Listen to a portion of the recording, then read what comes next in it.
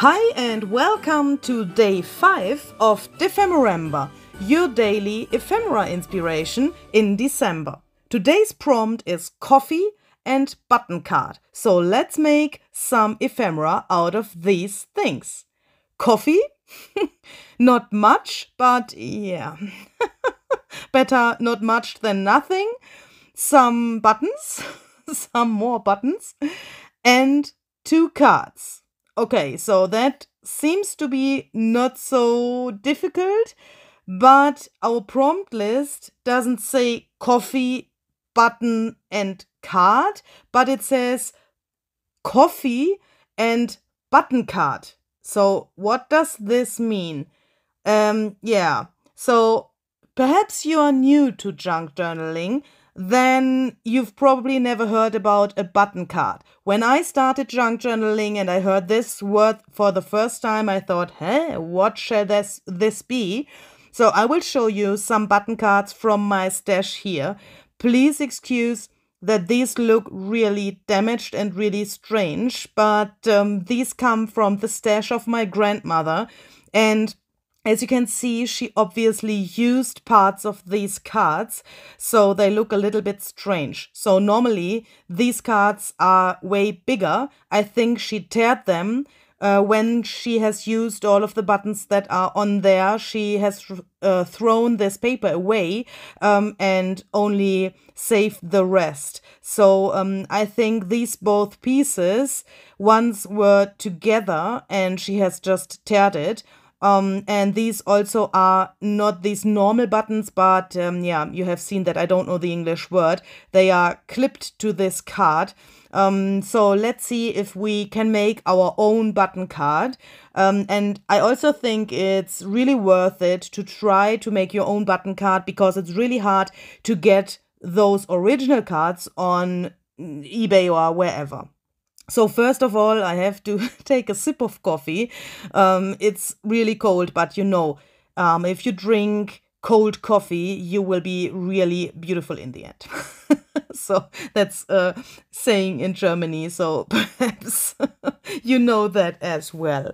So I have some coffee in this little spray bottle, also a little finger sponge, and I would like to make a background for my card first, because I don't like this original color of the card. So I mean this blue with the gold, I really don't like that. I want to make it a little bit more junk journal-y, vintagey, artsy, you know.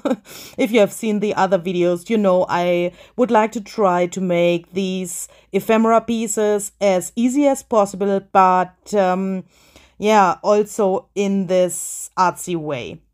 So first of all, I'm trying to spritz some of my coffee, and I'm already realizing that this is really dark. The coffee has been on my table for a few days, and I think the longer it is in this spray bottle, the darker it gets. And I thought, okay, it looks a little bit strange, a little bit too dark. So I've spritzed some water. This way you can get a lighter effect of this coffee. If you don't like it too dark, of course, you can also make the mixture of your coffee with way more water. But I haven't realized it until I have spritzed it to my card. I try to get this all over this card to get a really nice and beautiful background. And now my plan is to splash some Distress Oxide ink to this background. I have done that with watercolor. I have shown you a tutorial of this as well, so you can find that video on my channel as well.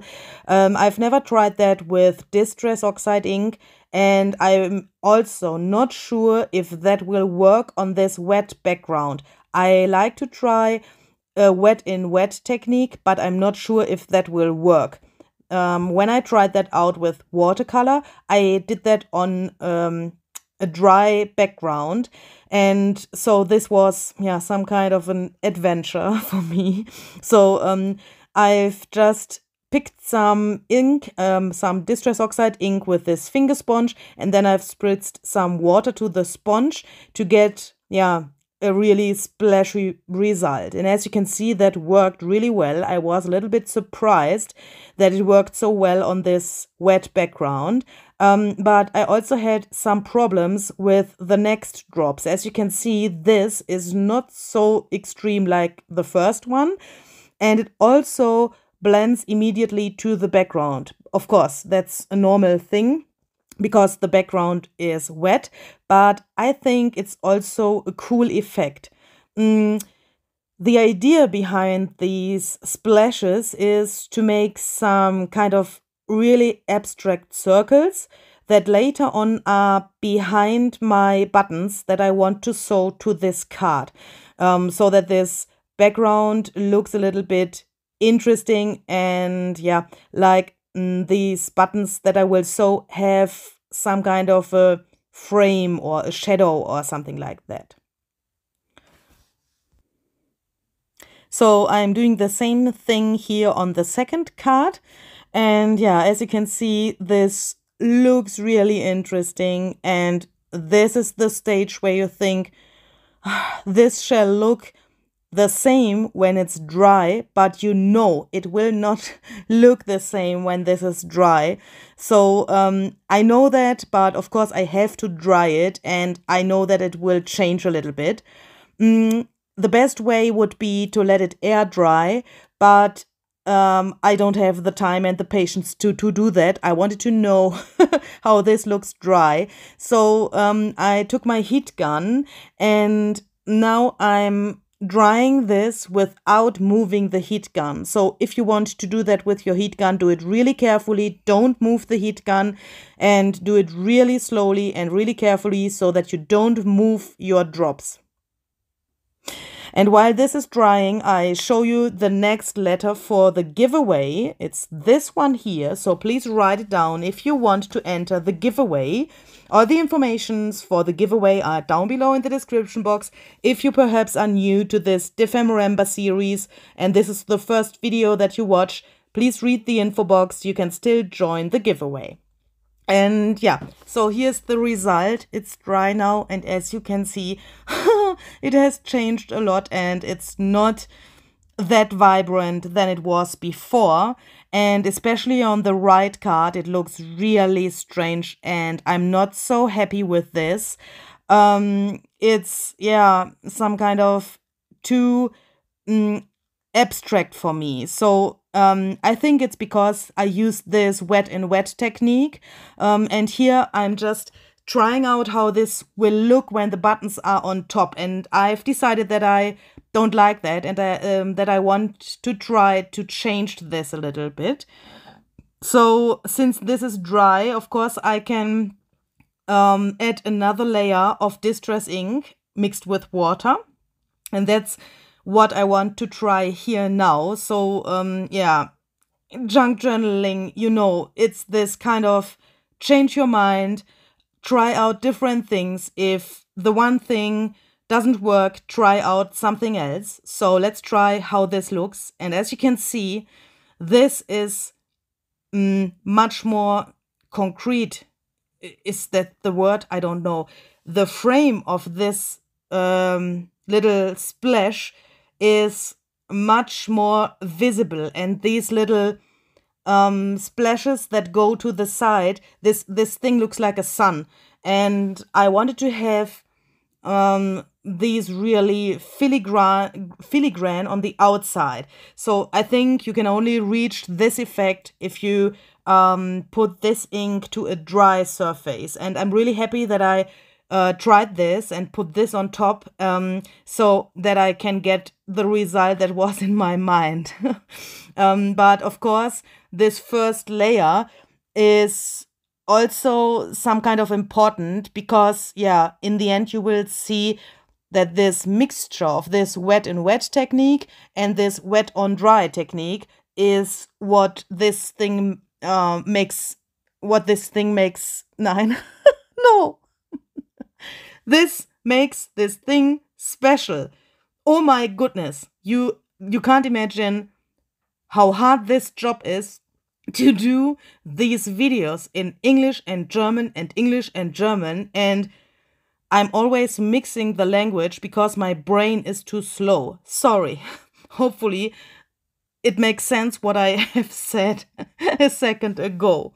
So here you can see these things are really different, but at the same time they match each other, and I think this looks really cool. And yeah, so I will let this dry. I will let this air dry, I want to say, so that I don't mess up this pattern. But I also would like to try to add some more ink to the left card, just to see how this will come out. Even if the left card is already better than the right, I mean, the right was before, but I want to have these more filigrane splashes on the left card as well. So that's what I'm trying here. I'm just taking my finger sponge and then I'm adding these splashes to the other card as well.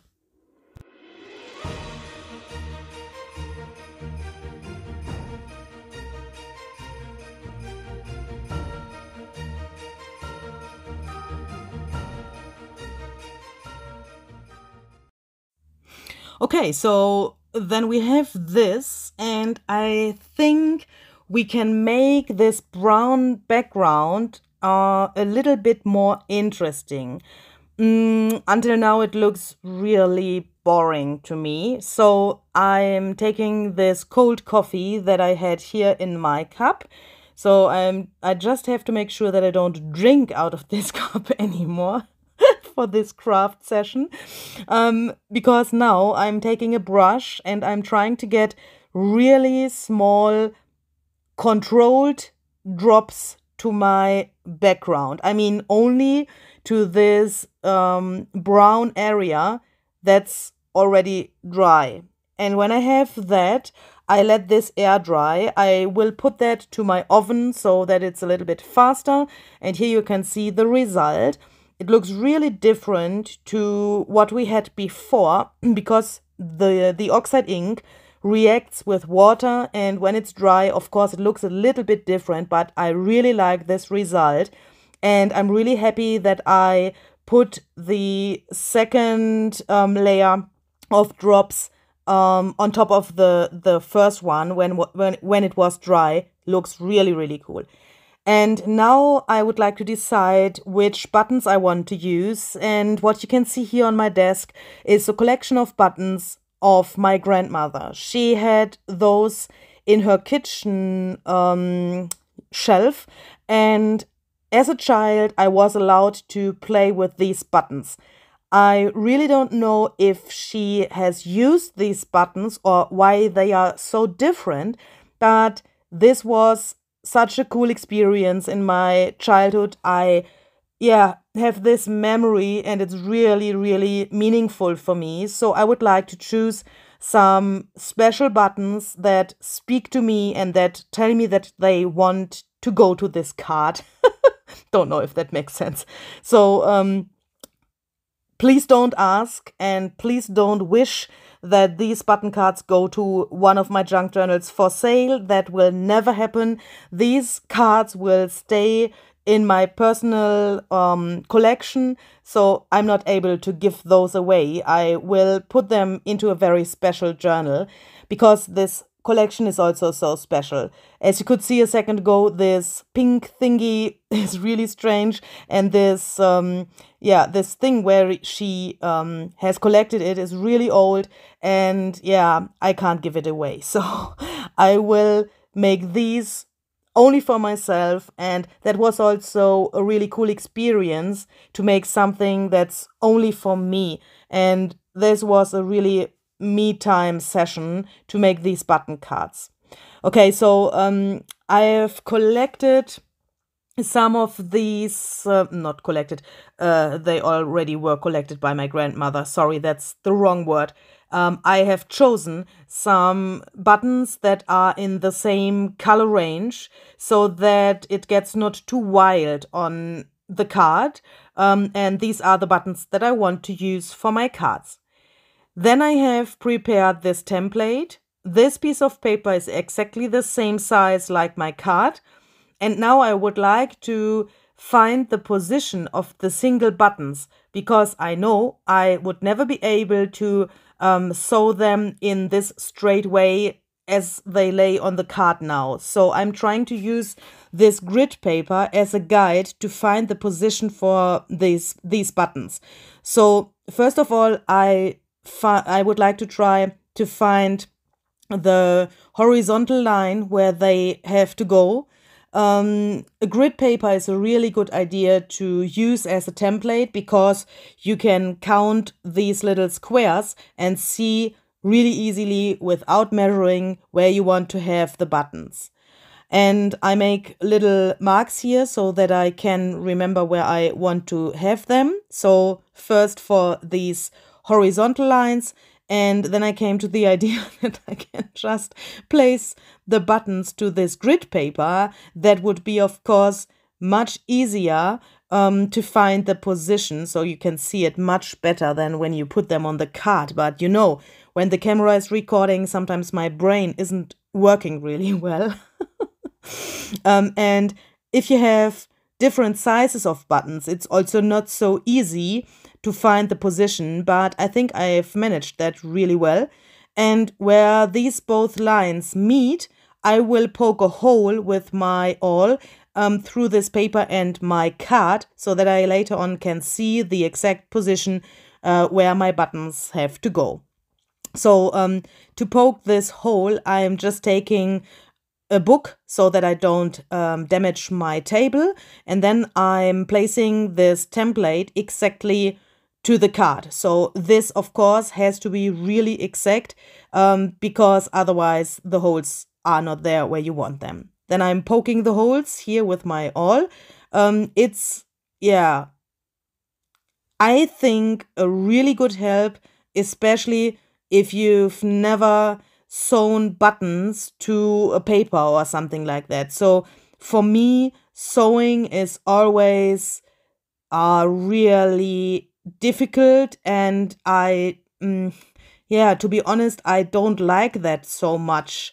And I would like to find the most easiest way to do that. So the next problem here is, how can I make sure that I get this button really in the right position? I mean, this hole will be hidden below the button. How can I know where I have to sew? So I've decided to take some glue and just glue the buttons to the card before I sew them, so that they can't move when I have my needle and my thread. So I've just put a tiny bit of bookbinder's glue to this back side of the button, and then I've looked where the hole is, and then I've glued them all so that they are in the right position. I think that's really easy and really helpful. And here I'm just taking a bookbinder's thread. I really like this thread. Of course, you can use any thread that you like, or some embroidery thread or whatever would work, of course. But I wanted to have this brown, and I also, it's an emotional thing. I wanted to bring my passion for junk journaling and bookbinding in contact to this button collection of my grandmother. And when I used this bookbinder's thread, these both things came together, not only on the card, but in my heart and my soul, in my whole process. Everything came together, and it was like I can sit at my desk and craft with my grandmother. I really enjoyed crafting with my grandmother when I was a child, and this was a really emotional thing to bring these things together. It was like she was watching me doing my favorite stuff, and when I was a child, it was the other way around. I watched her doing her favorite stuff, and you know me. Sometimes I get a little bit emotional when I do these things, but I think that's also a special thing about junk journaling, that these emotional things sometimes happen, and you can't see them come to you, but when they are there, they are so extremely and so intensive that you can't, ignore them. It's really crazy. Okay, so here you can see the sewn buttons on the card, and as you can see, the background, Louise, the backside, sorry, I'm always mixing these both words. The backside looks not very beautiful, and the other thing is, the backside is not so handy if you put this card into your junk journal. If you put it into a pocket, it would look nice, but it's not so handy. When you take it out, it can happen that the thread tears the paper or whatever. So I want to go the secure way and sew these cards on a piece of scrapbooking paper. And while I'm sewing, I show you the next letter for the giveaway. That's this one here.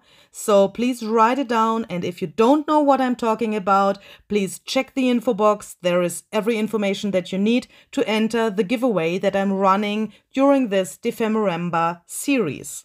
And here you can see the finished result, or nearly finished result. My sewing machine made some special effects. I'm not really amused about that, but now I have to live with that. The back side looks really beautiful, but on the front side, I don't know what happened there, but yeah, let's live with that. And now I would like to stamp the word buttons to a little label and bring that to my card. I'm using a brown ink to stamp that because I think that looks really interesting and really, it's matching the rest of the colors. Black would be too hard for me. And then I've just glued these little labels to a little piece of brown coffee dyed paper and brought that to the card.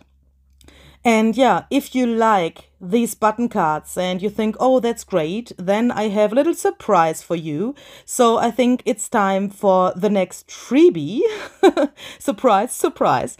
I made a button card freebie for you. So the freebie is a little bit different than what you can see here in the video. That's because of the scrapbooking paper that I've used here, because that's not copyright free, of course.